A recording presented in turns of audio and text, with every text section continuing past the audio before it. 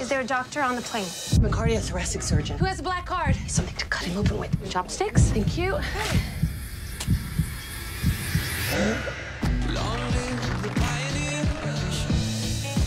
I recently became Chief Innovations Officer, which means I'm responsible for bringing cutting-edge procedures to the hospital.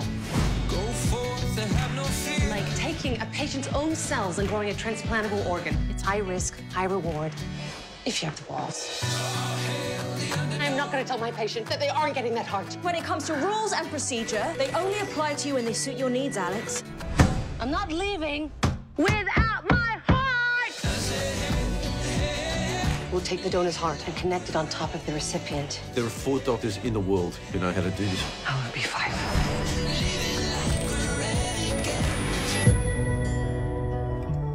They're beating together on their own.